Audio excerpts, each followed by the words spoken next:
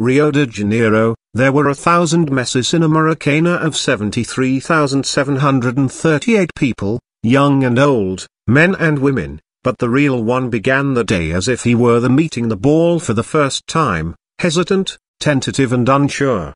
Full coverage, World Cup 2014. He may have set up the opening goal, but even when Argentina went up a goal in the 3rd minute, it was a clumsy effort.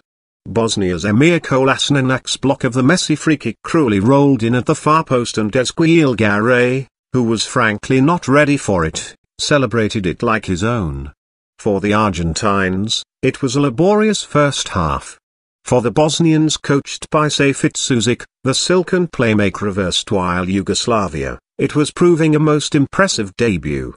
It was to be a story of two halves. Argentina coach Alejandro Sabella withdrew Maxi Rodriguez and Hugo Campagnaro for Gonzalo Higuain and Fernando Gago, and immediately the game changed. Messi, till now cutting a lonely figure, as he himself put it later, and Argentina, preponderous in their thought and movement, we seemingly freed of their own shackles. They were more open, more probing and more adventurous.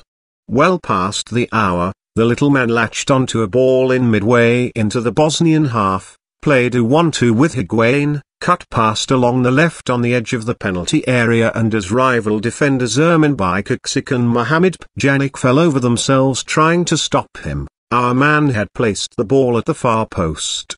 It had beaten Asmir Begovic in goal but struck the post and deflected in. The Maracana roared its approval, and Messi found himself screaming out years of pent-up World Cup underachievement. It was tough to say which one was louder. The numbers came tumbling out. According to Opta, Messi had played 623 minutes of the World Cup since scoring a goal. His last, and only, goal had come in 2006 against Serbia. Also, he had not scored in Brazil till this stunner. Also, he became the second Argentine after Diego Maradona to score successive World Cup goals 8 years apart. After his second goal against Belgium in the 1986, Maradona had scored against Greece in 1994. Messis summed it up best. "I had thought of man-marking him for today's game," he said, "but it was never a good idea. We didn't want an unnecessary booking or two just because of this. It is very difficult to man-mark a player like Messi." But for so long, the story was something else. The other team in blue, the newest entrants to the World Cup, looked like the true claimants of the Albiceleste mantle.